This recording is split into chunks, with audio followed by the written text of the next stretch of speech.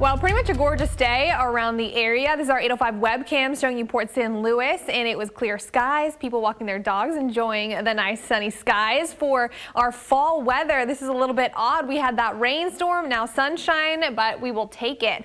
Gorgeous highs across the area, 70s in Santa Barbara, Santa Maria, Santa Ynez, and San Luis Obispo. We had the upper 60s in Paso, but the real issue for our forecast is going to be those overnight lows. So from gorgeous daytime highs to very cold overnight lows, especially in those interiors. So Paso Robles, we just talked about this a couple of minutes ago, but we do have a freeze watch in place for portions of those interiors and also the Cuyama Valley. So keep that in mind overnight tonight and early tomorrow morning around 7 a.m. We'll see that overnight low of 29 degrees.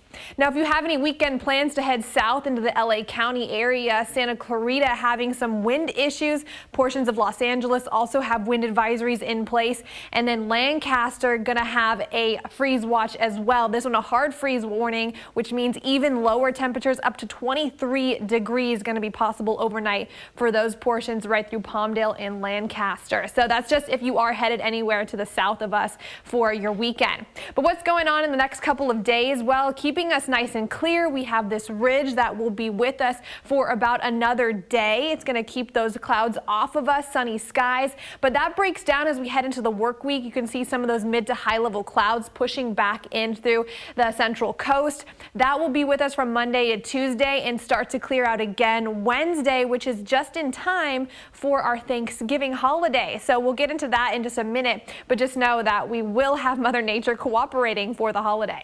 Now, your Sunday area forecast, that overnight low in Paso 29, rebounding to the low 70s for the daytime high. We have 70s from San Luis Obispo all the way down into Santa Barbara.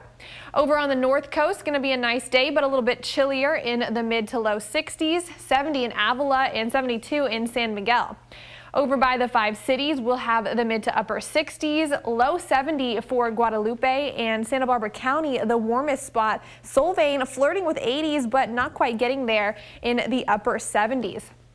Now, that 7-day forecast, we have that brief pocket of some clouds to start off the work week, but we will be seeing those clear out as you head towards Thanksgiving. And look at that daytime high in Paso at 76 for the holiday. We've got 70s to end out the weekend as well. In Santa Maria, we drop back into those 60s before turning once again into the low 70s to end out that 7-day forecast. Delaney.